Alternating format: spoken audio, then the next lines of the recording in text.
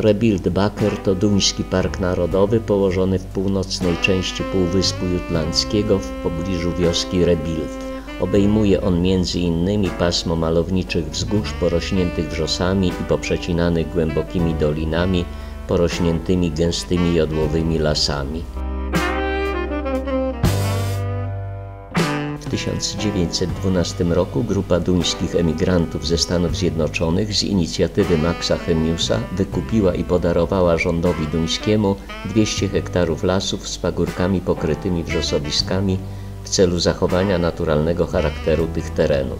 Ten akt zainspirował duńską służbę leśną do pozyskania sąsiedniego lasu i obecnie obszar o powierzchni około 80 km² jest znany jako las Roldold, drugi co do wielkości obszar leśny w Danii.